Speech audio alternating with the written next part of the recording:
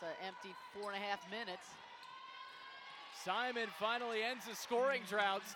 Top of the arc, puts it on the deck, kick to the corner. Rockwood's three is down. It counts, and that'll do it here in the first quarter. Wildcats really need to get some offensive production here to make them feel good. And why not? Just go to your big girl on the inside. Oh.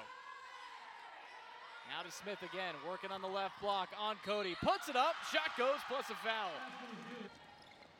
Simon to Rockwood, she lets it fly again and knocks it down. Her fourth three-pointer of the night, and Maine gets the lead back up to 20 again.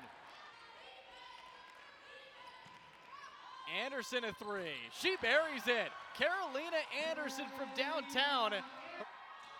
Shot clock down to 4, tipped and stolen away by Williams. Gomez also got her hands on it. Here's Kavanaugh, three-pointer, bottom. Maggie Kavanaugh knocks down the three, her second of the night.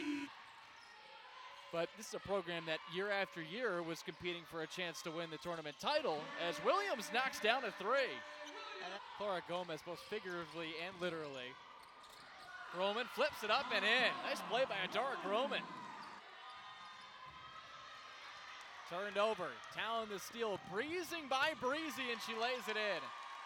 Very unique player. Coach Hogan calls her the glue girl of the team. Simon creates some space, step back, bottom. And Ann Simon with that shot now is 8th all-time in Maine women's basketball history. Set a season high against Central Connecticut State. And Stewart comes away with the steal. Stewart in the paint, right-hand hook, falls down. Bella Stewart with 14 points.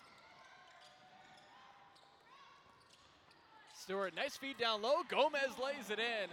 For the 7th consecutive time, the border battle goes to the Maine Black Bears as they defeat the UNH Wildcats tonight, 78-52 here at Lundholm Gymnasium.